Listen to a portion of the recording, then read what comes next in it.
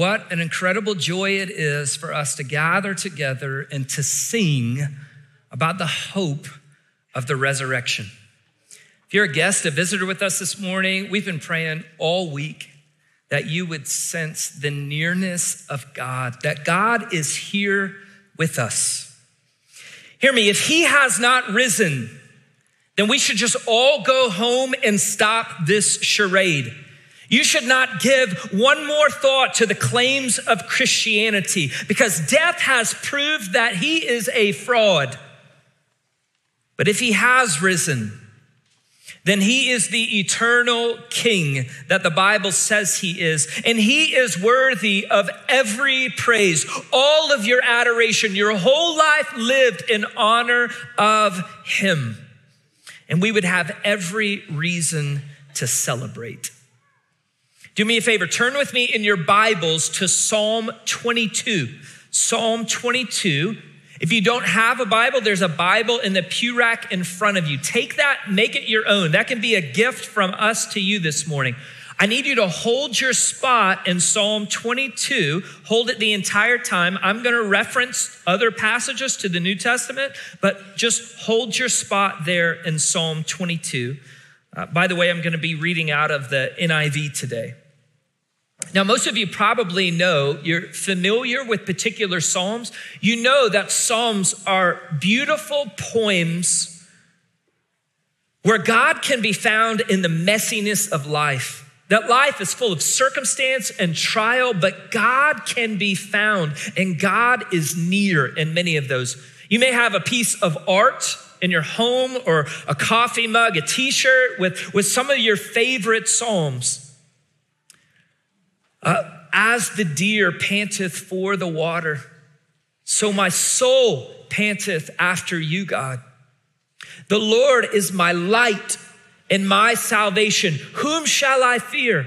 Maybe you've been at a funeral and heard Psalm 23. The Lord is my shepherd. I shall not want. You know that in the messiness, that poetry, you realize God is near.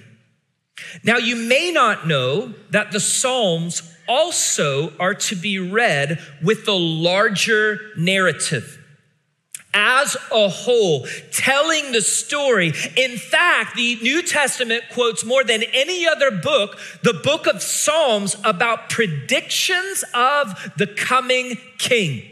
That God had written down hundreds, even 1,000 years prior to the coming of his son and predicted the coming of his son. The book of Psalms is like a symphony that God has poetically prophesied details about Jesus's death and resurrection. Like a mystery novel that once you know the ending, once you go back and you reread it, suddenly you realize that the author has written in details that are too magnificent, too grand. You're like, he was pointing to him all along. Friend, I have something exciting, something magnificent to show you this morning, how God predicted in stunning detail 1,000 years before the coming of Jesus, his crucifixion and resurrection. I will show you details of the crucifixion, 700 years before a crucifixion had ever been invented. But before we get there, I have a question for you. That is, if God stirs in your heart this morning, if God meets us in his word, and his Holy Spirit pulls back the veil and you are allowed to see something magnificent. You are allowed to know that God is near. He is not far away. Will you respond? Will you respond? If God shows you that he is near today, will you respond? Will you pray with me? Our Heavenly Father, we come to you. We have gathered to hear from you, to sing and to lift high the name of Jesus. God, we need your Holy Spirit to open our eyes, to kindle afresh magnificent truths of who you are, that Jesus rose from the dead and that life can be in us. Would you do what only you can do this morning? We pray all of that in Jesus' name, amen. In the symphatic movement of the Psalms, Psalm 15 to 24 work as a cohesive unit. And they frame the question, who can ascend the hill of the Lord? Who can stand in God's holy presence? That question is asked in 15 and 24, framing it up. It's a poetic question asking, who is able to enter into the presence of the Almighty God? Who even dare come close to his holy throne? In plain language, who can go to heaven? Have you ever asked yourself that question? I'd say it's a pretty important question because, friend, in your strength, you might get 70 years, maybe 80. Are you going to heaven? Well, the Psalms right here, they give an immediate answer. Only those who are pure in heart, who have never slandered with their tongue, think for a moment about what you've said, have never done evil to their neighbor, are generous, kind, the perfect friend, and only those who are absolutely spotless. Now, friend, let me stop you right there. Don't flatter yourself. You don't have clean hands and a pure heart. You might be better than 10 of your neighbors, but this isn't Mr. Rogers' Neighborhood Award. This is, can you stand before the one who is perfect in all of his ways and dwells in unapproachable light? The Bible says that if you break even one of God's commandments, you are held as if you have broken the whole. Now, the good news for all of us is that there in the Psalms, a perfect king is introduced. Psalm 18, 20, and 21. He is a picture of the one who can ascend to the hill of the Lord, into God's presence, because he is perfect in all of his ways. Jesus is the only person to ever live who has never sinned. Not even one time. Not Muhammad, not Buddha, nor anyone else. The Bible says that Jesus always obeyed the Father, that he only spoke what God wanted him to say. Think about that claim. Only speak what God says? But suddenly there's a twist in the plot. Who can ascend to the hill of the Lord? The perfect king is introduced, but suddenly there is a twist because the perfect king is in distress, surrounded by enemies, and God is distant. He has forsaken the cries of the anointed king. Guys, this is the context and the scene of Psalm 22. And I want to show you a certain level of detail predicted 1,000 years before the coming of Jesus. I'm going to read for you sections of Psalm 22 and then sections of the New Testament. And then afterwards, we have to ask the question, why is God so distant? Why would the perfect king cry out and say that he has been forsaken? So look with me in your Bibles at Psalm 22. Because as the scene opens, the king has loud cries of despair. He is surrounded by his enemies. They are a gang of evildoers that in verses 12 and 13 and 20 and 21 are described as a pack of wild animals who are ready to devour. The lions have opened their mouth, and the king is in the clutches of death.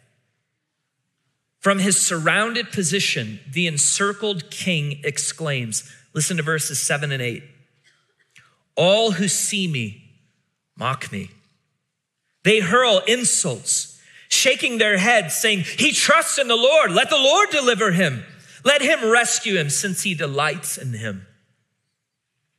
Matthew 27, beginning in verse 39. Those who passed by hurled insults at him, shaking their heads. In the same way, the chief priests, the teachers of the law, and the elders mocked him. He saved others, they said, but he cannot save himself. He's the King of Israel. Let him come down from the cross and we will believe in him. He trusts in God. Let God rescue him now if he wants him. For he said, I am the Son of God. Now back in Psalm 22, look at verse 18.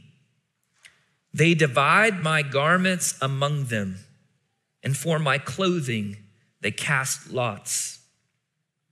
John 19, 23 through 24. Then the soldiers, when they had crucified Jesus, they took his outer garment and made 4 parts, a part to every soldier, and also the tunic. Now the tunic was seamless, woven into one piece. And so they said to one another, let us not tear it, but cast lots for it, to decide whose it shall be. This was to fulfill scripture. They divided my outer garments among them, and for my clothing they cast lots.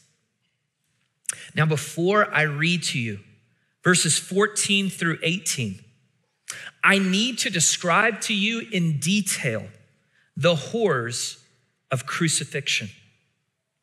If you are a Christian here this morning, undoubtedly you will be moved by emotions as you pause and consider that this is what Jesus endured for you.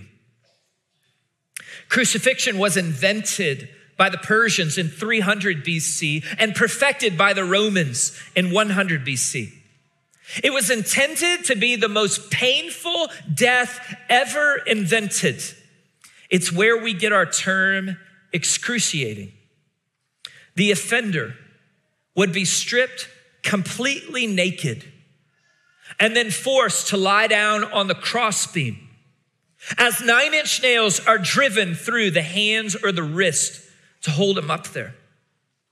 The legs are then placed together, but they are bent in a 45-degree angle.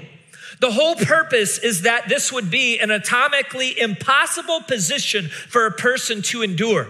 If you've ever in gym class had to stand against a wall and make a chair, you know that within just minutes, your legs will give out. They cannot hold your weight. And in a short period of time, your thighs and your calves will cramp and give out. When they give out and all the weight is on the arms, the shoulders will within seconds dislocate, soon followed by the elbow and the wrist. The arm is actually 9 inches longer than normal. Once everything is dislocated, the full weight and force of the body as it slumps is pressed into the pectoral muscles and into the rib cage. And those muscles can only hold for a fraction. And then suddenly the lungs are forced open in full expansion. Take a deep breath right now and hold it. Now imagine not being able to exhale. The only way the victim on the cross can exhale is to push off the legs to work themselves up so that the rib cage can close and they can exhale. This is the way that breathing has to occur. In fact, the entire time the victim is active, moving up and down 12 inches for every breath that they have to take. And so now the scene is set and hours start to pass. Within minutes, Jesus is short of breath. The nerves in his wrists and his feet are screaming. He's covered in blood and sweat, terrorized by imminent death. He knows he's going to suffocate to death. Within hours, catastrophic failure was set in. Remember, he's not getting adequate air with each breath. The CO2 levels in his blood starts to rise. This causes the heart to beat faster in order to pump blood through the body. The brain sends the message, breathe faster, and Jesus begins to pant. The body demands more air, meaning more excruciating movements up and down the cross, all to the delight of the crowd. As hours go by, there's too little oxygen, too much CO2. The heart beats faster and faster, reaching 220 beats a minute. Jesus is already bleeding from the scourging, the crown of thorns, the nails. He's dehydrated. He goes into first-degree shock. About noon, his heart begins to fail. His lungs begin to be filled with pulmonary fluid. It's a race. Which one is going to give out first? His heart, or is he going to suffocate to death? Sometimes it took people days to die of crucifixion, and they would break the victim's legs in order to speed up the process. But Jesus has been scourged twice. He will only hang for 6 hours. And as the fluid surrounded Jesus' heart, it came underneath so much pressure, it literally burst. That was his cause of death. 700 years before crucifixion was ever invented, in your Bible, preserved for you, Psalm 22. Listen as I read verses 14 through 18. I am poured out like water, and all my bones are out of joint. My heart has turned to wax. It is melted within me. My mouth is dried up like a potsherd, and my tongue sticks to the roof of my mouth. You lay me in the dust of death. Dogs surround me. A pack of villains encircles me. They pierce my hands and my feet. All my bones are on display. People stare at me and they gloat over me. They divide my clothes among them and cast lots for my garments. You see, our perfect King has died. As verse 15 says, you lay me in the dust of death. But why? Why? How can this be? The only one able to ascend the hill of the Lord. How could he die? How could he be forsaken?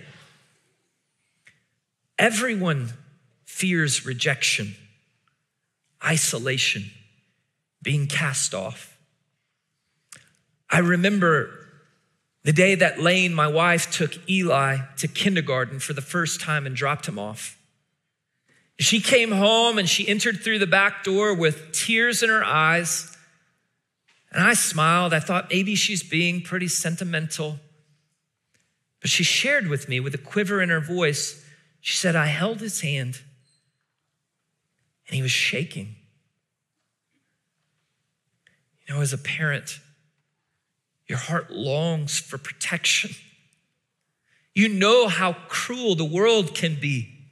What it feels like to be rejected, isolated, cast off. And right there in that moment, her and I, we just began to pray, God, would you be near to my son? Would you protect him? Why would God be so distant in this moment of crisis from his own son? Look at verses 1 and 2 of Psalm 22. My God, why have you forsaken me? Why are you so far from saving me, so far from my cries of anguish? My God, I cry out by day, but you do not answer by night. I find no rest. Friend, Jesus cried those very words from the cross. Eli, Eli, lama sabachthani? My God, why have you forsaken me? And the answer, my friend, is the greatest news ever told. That God's distance, God's not saving his son, is because Jesus had become the curse of your sin. Now, I don't want to in any way suggest a breaking of the Trinity, but in an incredible way, magnificent beyond our comprehension, Jesus' association with our curse of sin had him cry out, "Why have you forsaken me?" Deuteronomy 21:23, God's word has already told us, cursed is anyone who hangs upon a tree. The Jews knew this. It's why they crucified him outside the city walls of Jerusalem. They didn't want Jerusalem to become a curse or unclean. Do you actually know that repeatedly, more than 4 times throughout the New Testament, the apostles call attention to Jesus hanging on a tree? They could have used the word cross, but instead they intentionally say he hung on a tree, reminding you that Jesus had become the curse of your sin. 2 Corinthians 5:21. He who knew no sin became sin. Every wicked thought, every hurtful word, all of your shame. And there he hung, forsaken. The crucified king is dead, hopelessness in the air. But gather around because I have good news to share. Because early Sunday morning, at the break of dawn, the crucified king got up. He got up. He was resurrected from the dead. And the women who went to the tomb that morning to prepare his body with oils and spices, they found him alive. And he appeared to the 12 apostles multiple times. He appeared to James, his brother, who is a skeptic, who didn't believe and suddenly becomes the leader of the church in Jerusalem. He appeared to groups of his disciples. At one point, more than 500. And his final appearance, he appeared before his apostles, and they saw him ride the clouds, ascending into heaven. He got up. He got up. The disciples were radically changed from fearful to courageous. They would lay down their lives, willing to die to tell others that Jesus had risen from the dead. And still to this day, the resurrection of Jesus is one of the most historically reliable facts in all of history. He is risen. He is risen indeed. But you ask, where is the resurrection in the Psalms? Well, I'm glad you asked. Psalm 23, probably the most famous piece of poetry in the history of the world. The Lord is my shepherd, I shall not want. Psalm 23 is placed right next to Psalm 22 and is a picture of the resurrected King in paradise. No longer in the jaws of death, the King lies down in peace. In Psalm 22, God is distant, but the very center of Psalm 23 is the phrase, "You are with me. Even though I walk through the valley of the shadow of death, you are with me." No longer surrounded by enemies, in Psalm 23, God has prepared a festive table in the presence of his enemies. And look at verse 3. You've probably heard it. He restores my soul.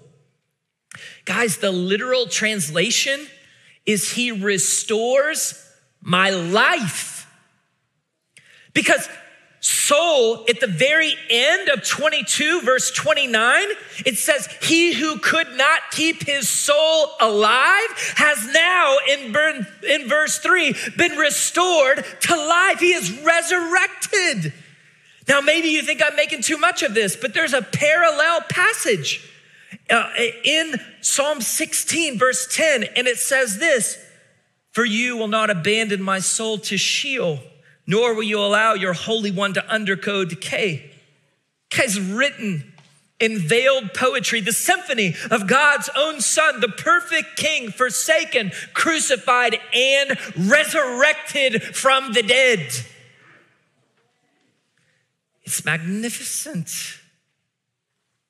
It's been preserved for you, written 1,000 years ahead of time, all framed within the question, who can ascend the hill of the Lord?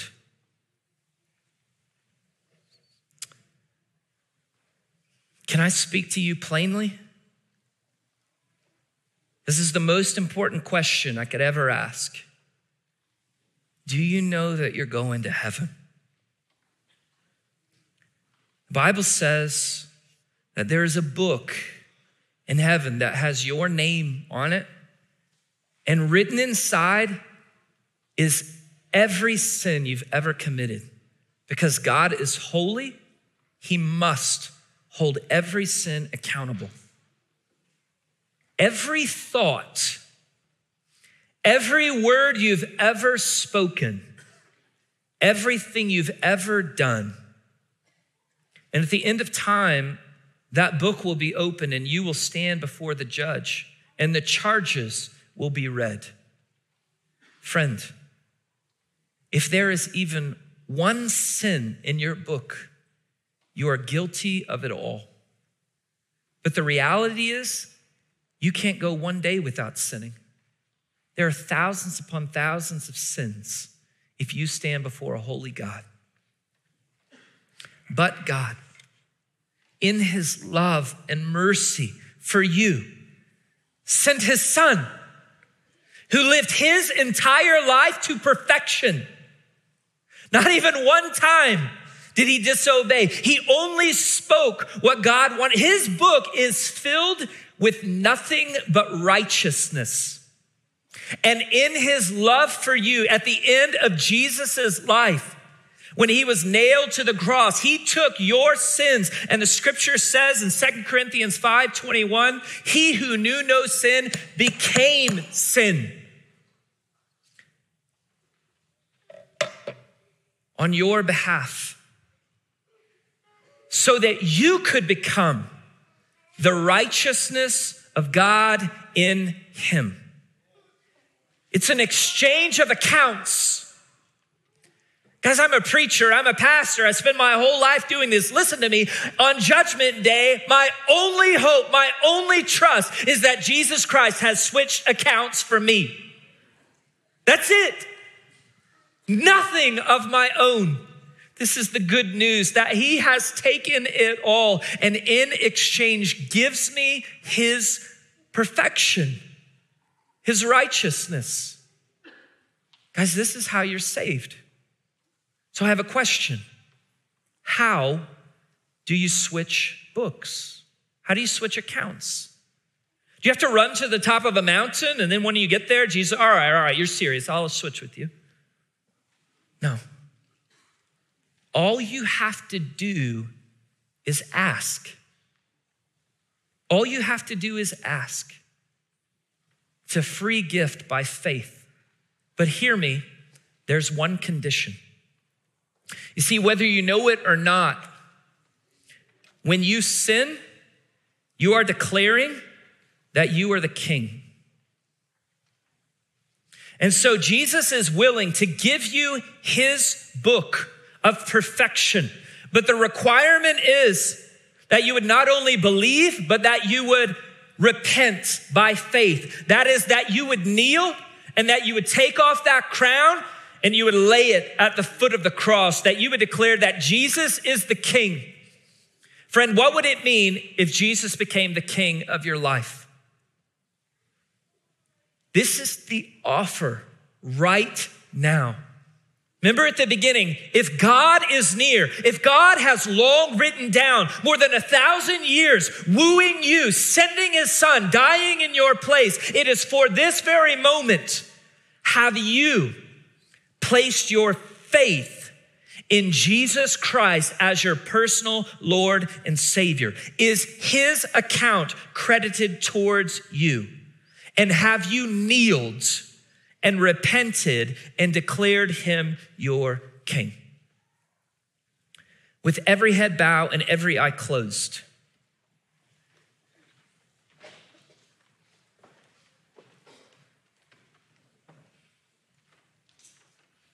if you do not know that you're saved, would you right now, in the quietness of your heart, would you cry out? Would you declare to God, I have no hope besides Jesus?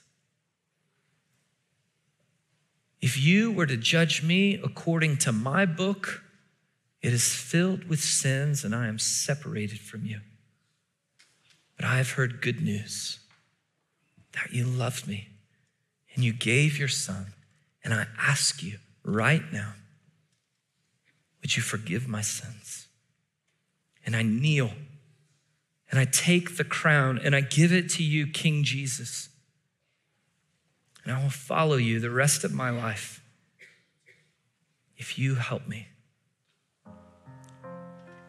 I love you. I pray this in Jesus' name. Amen.